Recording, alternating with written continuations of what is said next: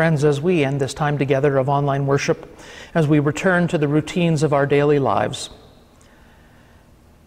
perhaps our lives this week are filled with difficulty, with chaos, with disorder, with suffering.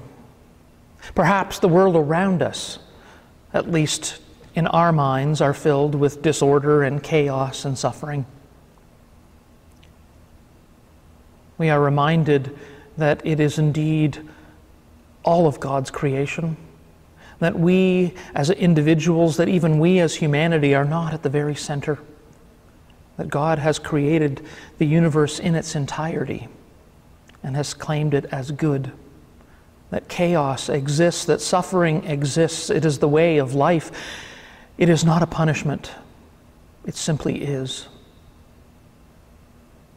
But the good news is that Jesus is with us, that we are not alone in the midst of any chaos, in the midst of any suffering,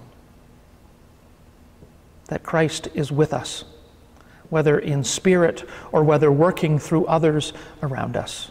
We are not alone. Go now knowing the love of God, the joy and the peace of our Lord Jesus Christ, and the strength and the fellowship of the Holy Spirit this day and forevermore. Amen.